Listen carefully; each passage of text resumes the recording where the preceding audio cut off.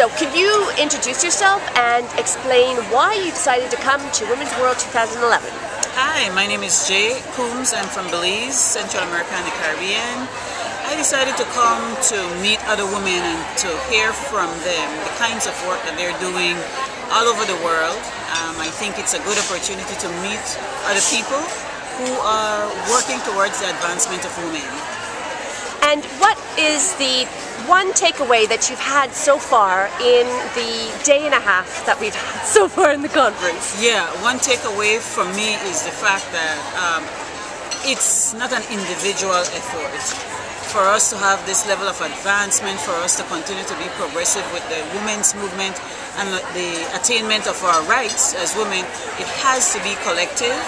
We need to work together across continents, across countries, across the waters, to come together in a sense of solidarity and focus. That to me has been the pivotal, if you like, idea for the time that I've been here, that this is something that has to be a collective and that we definitely need to work together and form alliances.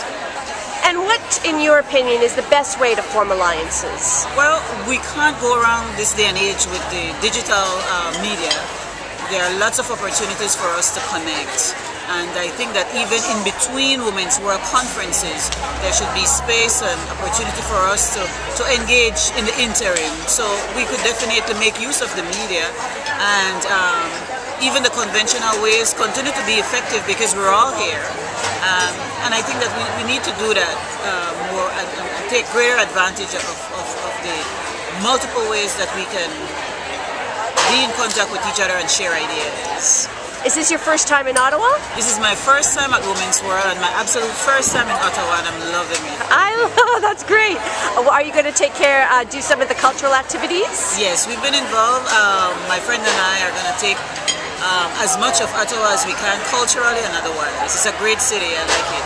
That's what we Ottawans like to hear. Thank you very much. Thank you.